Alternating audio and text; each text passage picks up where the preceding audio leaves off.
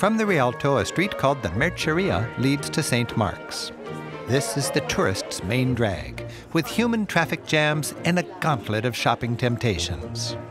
Many tourists, as if in a knick-knack-induced trance, never get beyond this one glitzy street. If this is all you experience, as it is for so many, Venice can be more exhausting than enjoyable. But savvy travelers leave the center and explore. Walk and walk to the far reaches of town. Don't worry about getting lost. Keep reminding yourself, I'm on an island and I can't get off. Worst case scenario, you run out of island and you get to enjoy a drink while studying your map. By the way, you can pop into a business anywhere, pick up a card. They always come with a map and a prominent, "You are here." Since there are no real street names, you navigate by landmarks. Follow the directional arrows or simply ask a local. Dove, that's where is, San Marco. Dove Rialto. They'll point you in the right direction.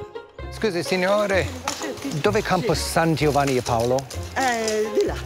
Sì. Tutti? Sì. Grazie. A sinistra. Okay, grazie, ciao. Wandering, you discover a different Venice. You may stumble upon some shy grandeur.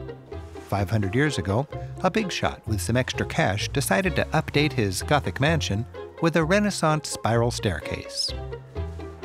Over the centuries, the haphazard community coalesced.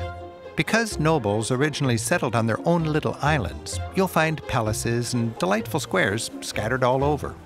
Eventually, island communities decided to join, or literally bridge, with others. Building bridges required shoring up the canals. Later, paved canal-side walks appeared. While plenty wet, Venice had no natural source of drinking water.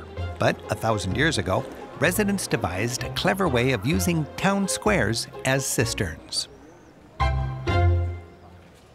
Rainwater would flow into these stone grills and then through a sand filtering system and onto the main well. Only after it devised this safe, local source of drinking water was Venice's population able to grow.